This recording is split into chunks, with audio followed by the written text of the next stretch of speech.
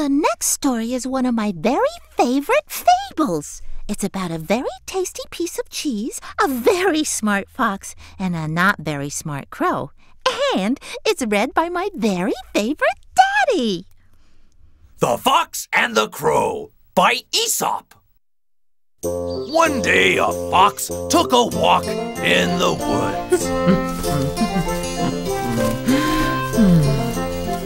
The fox saw a crow in a tree. The crow had a tiny but very tasty smelling piece of cheese in her beak. That is one tiny but tasty smelling piece of cheese. The fox wanted that piece of cheese. She had to think of a way to get the crow to drop it.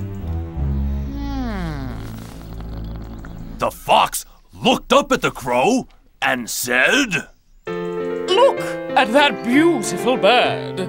Oh, is she gorgeous or what? The crow puffed herself up with pride as the fox continued.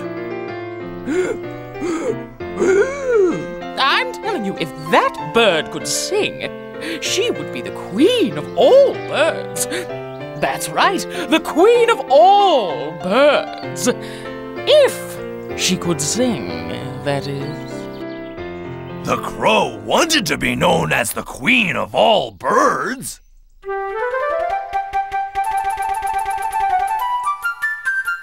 And so she opened her beak and let out a...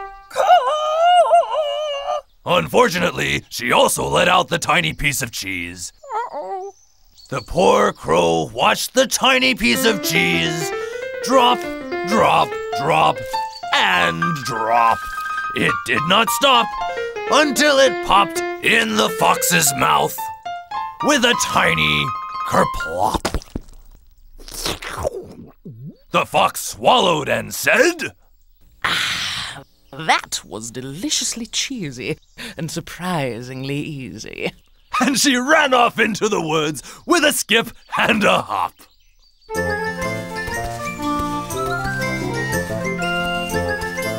The crow realized that she had learned a very, very, very, very, very, very big lesson. If you want to hang on to your cheese, don't sing. Oh, no. Beware of flatterers. Well, you know, people who say nice things about you as a trick, just to get something from you. Oh, yeah, that too. The end.